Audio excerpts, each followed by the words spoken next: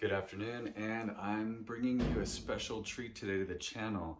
I had a realization because of the fact that I'm storing two cars for friends and that my roommate has an Acura RDX on test, that there are actually 12 Acuras here at the house for 7 days. So I'll do a quick walk through the garage and show you each and every one of them, as well as those that are parked outside. And you can see just how crazy the neighbors must think we are. And things start out here, of course, in what is my laundry room, but also my showcase here, where I have all sorts of swag and memorabilia. But this is my key portfolio. So each one, because some of the cars have identical keys to one another, has some sort of identifier, so they don't make the embarrassing mistake of grabbing the wrong key for the wrong car.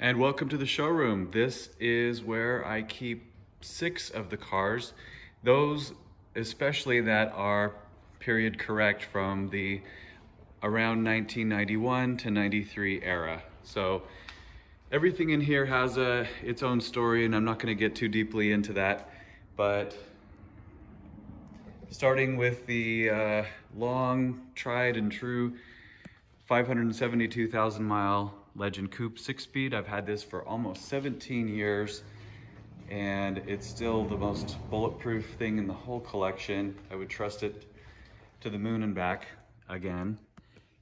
There's the current odometer reading as of today, 572,283.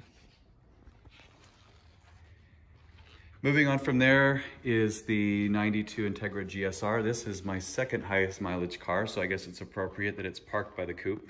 This has 251,000 miles on it. A little bit of supporting documentation and paperwork for that, as I try and keep with all the cars. That's my GSR. Of course, the NSX, I just celebrated 8 years with that this year. It's a 92 Formula Red on black 5-speed, about 116,000 miles on that, all stock and original. Next to my lowest mileage car, and the only one wearing collector historic plates so far, is a 92 Integra GS sedan 5-speed. This only has 73,000 original miles, and I bought it from the original owner last year, about a year and a half ago. Her name was Maxine, and she was a sweet lady. Gave me all sorts of records on it. There's the window sticker on this, laminated copy of it anyway. Then we have the Legend sedan. This is a GS model, 6-speed manual, super rare to find with the 4-door and a stick. I bought it as a accompanying twin to the coupe about 11 years ago with the intention of making it a daily driver at the time, but I never ended up needing it because the coupe just kept going. So over the course of 11 years, I've only put about 30,000 miles on this car. Today it's sitting at around 161. I did have an aftermarket custom Burlwood steering wheel added to that car. Nice little upgrade. And who could forget the 94 Acura Vigor GS? That is a 5-speed manual.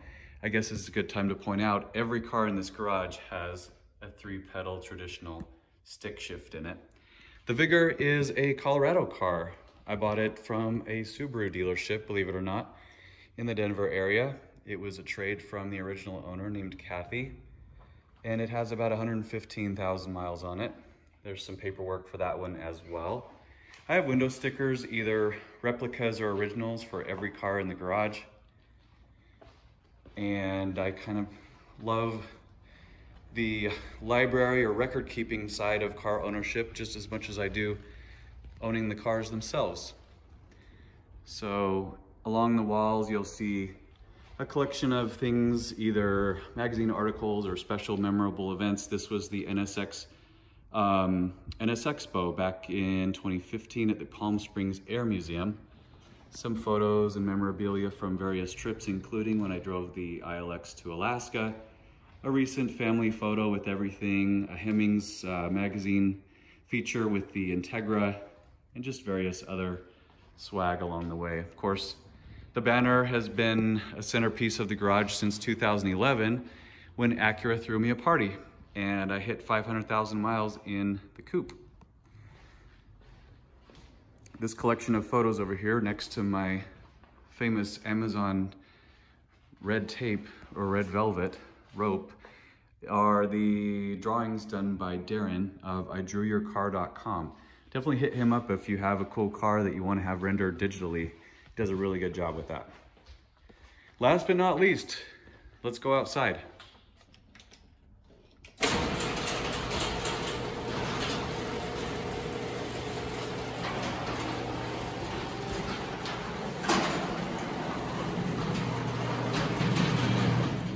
I think these ones are likely to be a little bit dirty because they do sit out.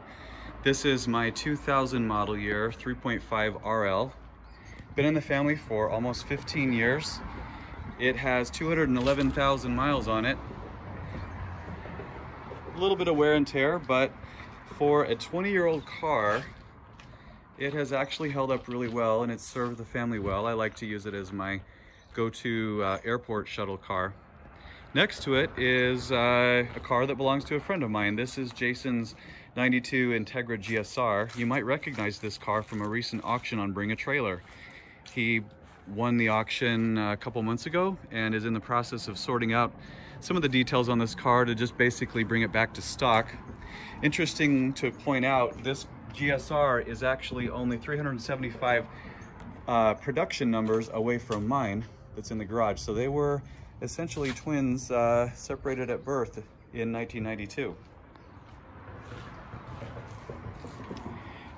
Finally, out here we have a 1995 Legend LS Coupe 6-speed manual. This is a Cayman White Pearl, 1-year only color.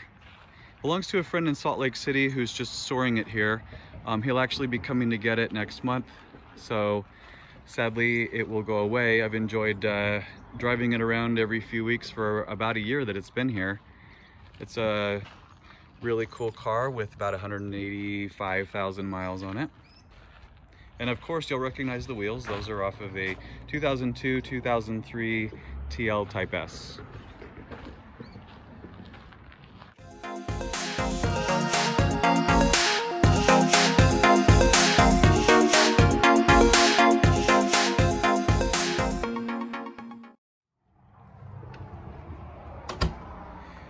We of course can't forget about the Acuras that are out front of the house. This is my tried and true daily driver, 2013 ILX.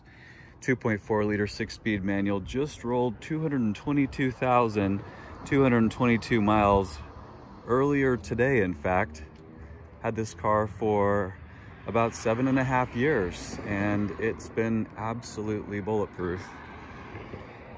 I think the only unscheduled maintenance items on that were a starter at 194,000 and an alternator at 216. Over here we have two SUVs. The first one is a 2020 RDX A-Spec. This is being currently tested, road tested by my roommate James, who has a blog called 6-Speed Blog, and this is his press car for the week. So he's gonna have it for 7 days, put it through its paces, and it definitely fits right in here at the house. Check out those exhaust tips. Moving right along, we have the 96 SLX, fresh out of the show a couple weeks ago in Southern California, Radwood.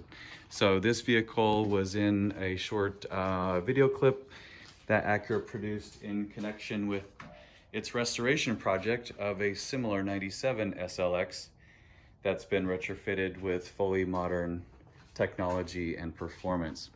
So you've seen plenty of videos on this one. on my channel in the past, and it does what it needs to do. And that's it. That's 12 Acuras at the house on a Saturday here.